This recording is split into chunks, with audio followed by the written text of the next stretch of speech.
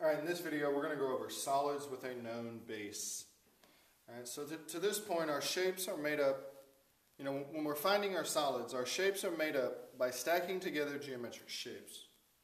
Alright, so we need the formula for the area of one of those cross sections.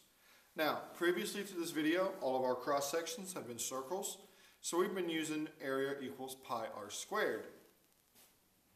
But what happens if our cross section does not form a circle? Well, then we're going to have to use the area formula for whatever shape our cross sections make. So if it makes a square, our area is going to be s squared. A rectangle, length times width. A triangle, 1/2 the base times height. A circle, which you should all be familiar with, pi r squared. A semicircle, remember a semicircle is half of a circle, so it's half of pi r squared. And then the area of an equilateral triangle is square root of 3 over 4 times side squared. Alright, and of course you add up every possible slice, so that's where you get your integral from a to b times of your area of your slices. Alright, so these integrals are going to work the same way they did for circles, except you're going to use whatever equation fits your cross-sectional shape. Let's look at an example. Find the volume of a solid with a base formed by y equals x from 0 to 3 with cross-sections perpendicular to the x-axis in the shape of squares. Now, you might be asking me, what does that mean, cross-sections perpendicular to the x-axis? Well, this is what it means. All right, let me go ahead and draw it. Y equals x. 3, 0. Now, what that means is our squares are going to look like this. If you can imagine my 3D drawing, these are perpendicular to the x-axis. So these would be standing straight up out of the board, basically. Alright, you still solve it the same way. We want all this area under here, but now our cross sections are squares. So, our volume from A to B, and our area formula we're going to use is side squared, so it will be s squared.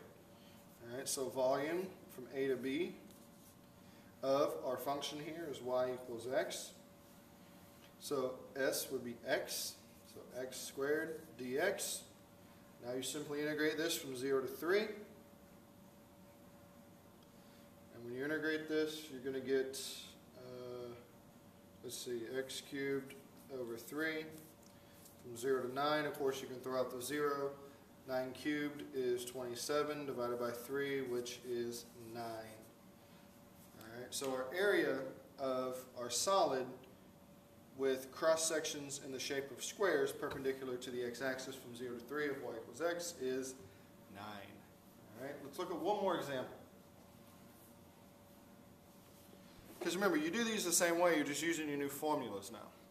So find the volume of a solid with a base formed by y equals x, so the same function, from 0 to 3 with cross sections perpendicular to the x-axis in the shape of semicircles. Alright, so it's still going to look the same, 3, 0, but now our cross sections are going to be semicircles. Okay? So our volume from A to B, we're going to have to use 1/2 pi r squared dx. Alright, now, so we have to find the radius of this. Well, what's the radius? Well, your radius will equal 1/2 times your equation. Alright, since our equation is y equals x, our radius is going to be x over 2, or 1/2 x. So our volume from A to B of pi over 2, all I did was combine that, of x over 2 squared, that's an x over 2 squared dx.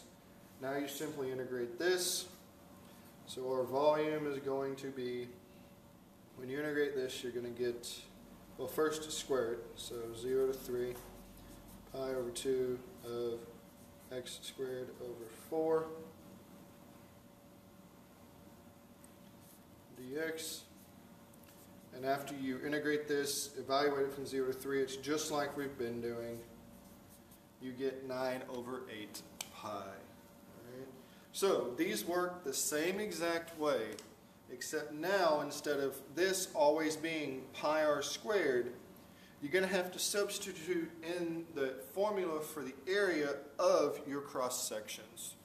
All right, and keep in mind, if they're a semicircle, you have to figure out what the radius is. All right, in this case, the radius is 1/2 times the equation. All right, but other than that, they work the exact same way. You just put your new formulas in here. Like for instance, when we did the square, we just used side squared. So we just integrated x squared dx and got 9. All right? So it works the same way, just new formula. All right? So this has been your Solids with a Known Base. You can watch this video as many times as you need to. Make sure when you come to class tomorrow, you are ready to work some problems. See you tomorrow.